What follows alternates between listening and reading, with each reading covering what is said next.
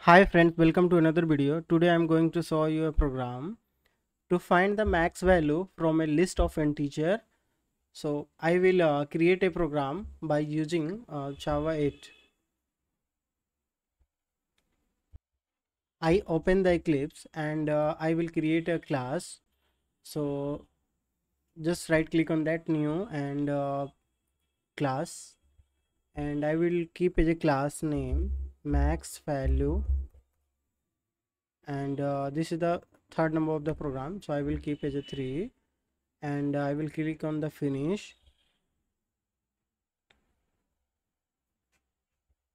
and I will write the main method.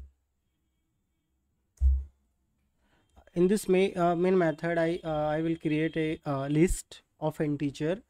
So list, and pass as a data type as a integer, and value should I keep as a numbers, and here arrays dot h list, and in this list I will pass the value. So I will keep as a values, for example 10, 50, 30, and 45. So now further I will import this interface, and so yeah, and then I will find out that maximum value. So I will use firstly container. So in this program we will keep a optional class to contain the value. Sometime we don't have that value maximum in the list, so that time it will contain, if it is a value stored, that time it will good, or if we don't have the value, that is also good. So here optional,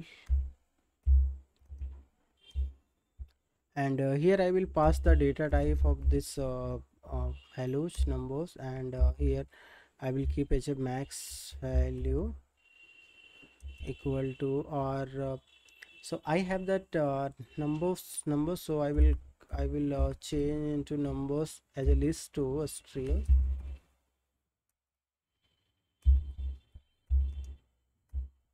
Yeah, a stream dot max, we have max method, so we can use max, and in this max method we need to pass with that type of that data type. So I have the data type of that integer, and in this integer we have to call this method compareTo integer, and compareTo, so it will call one by one, and if we have if we have that maximum value, so it will compare and set the value.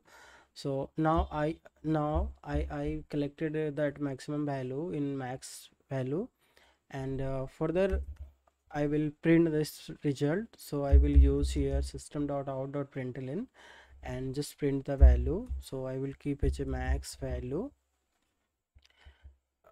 Now program is completed, so I going to run this program. So I'm just right click on that, run as a, and Java application.